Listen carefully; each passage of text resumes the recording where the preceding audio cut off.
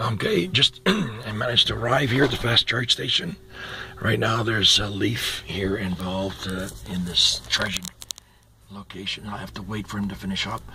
My arrival, you can see I've got down to 1, 2, 3, 4 bars, and there's 25 kilometers left on the remaining range. Now if I leave through it says minus 22. And the total trip was 67.3 kilometers. The time is 7:29, and during the whole course of the trip I managed to use the diesel heater and keep the seat heat on.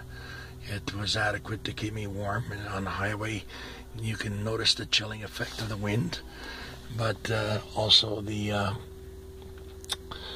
seat heat helped a lot, and I can't say that the diesel heat is too much when you're on the highway with that chilling effect. But once you get off of the high speeds, it warms up significantly, and it was a comfortable ride. I'll leave it at that, and we'll pick up some more information further down as I go on the route back.